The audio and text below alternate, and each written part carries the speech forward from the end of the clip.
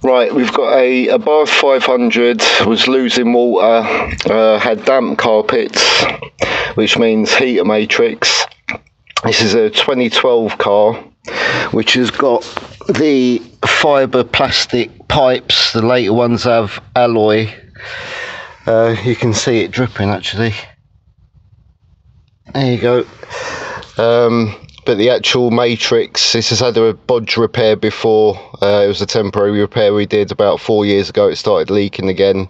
That was the other side of the engine bay, like the engine bay intake pipe.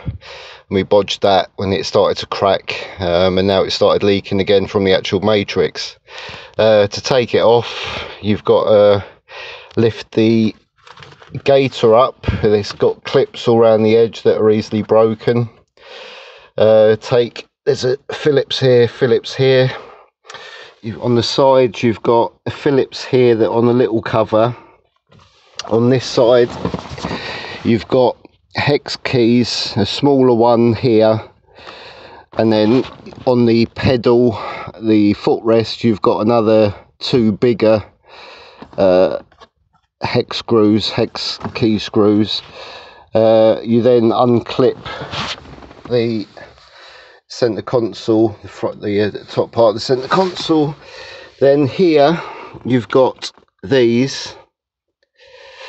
You've got one here, and one right at the back of the pipes in the middle.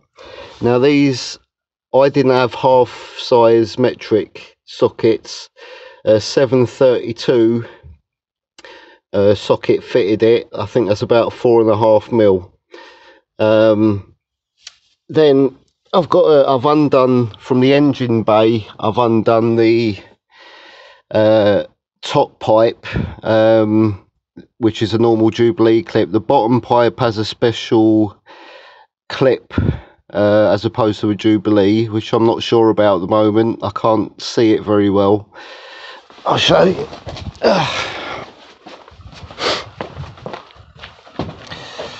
I don't know if you can see either. There's the top pipe. I don't know if you can see.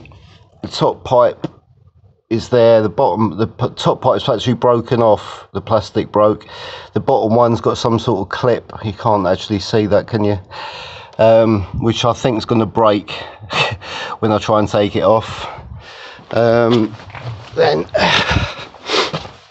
Then we're going to have to disconnect. There's an 8mm bolt that goes through this to this captive nut. 8mm goes in between the two pipes to this captive nut. I've taken that off. Now I've got to work out how this comes off from the actual manifold of the matrix. I'll come back to you.